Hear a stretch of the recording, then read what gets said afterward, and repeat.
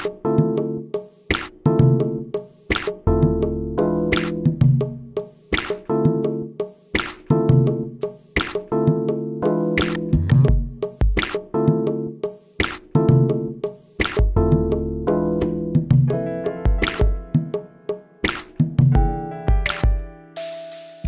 be a woman at IRRI is stimulating, I think. It's really the people and the help that they extend to you. Science, the philosophy is quality, It has to make an impact. Every time the DG speaks, I feel teary-eyed because he always says that you remember that you're working for IRRI, but not for IRRI, but for these poor rice farmers. I like it.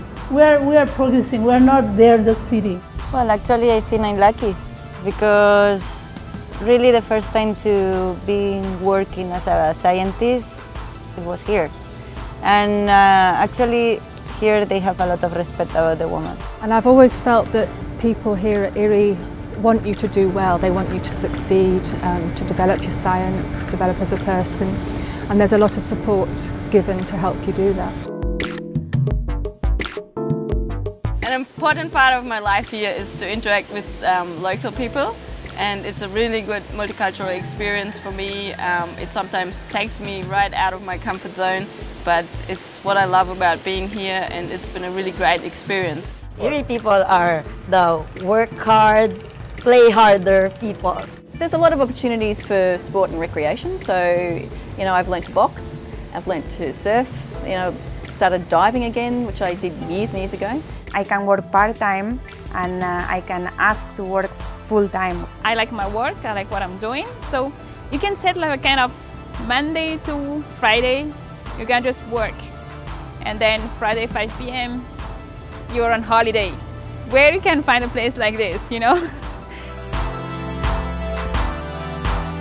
IRRI is actually a good place to work in if you're building a family or if you have a family. Things are really easy in that way because I came here with my daughter alone.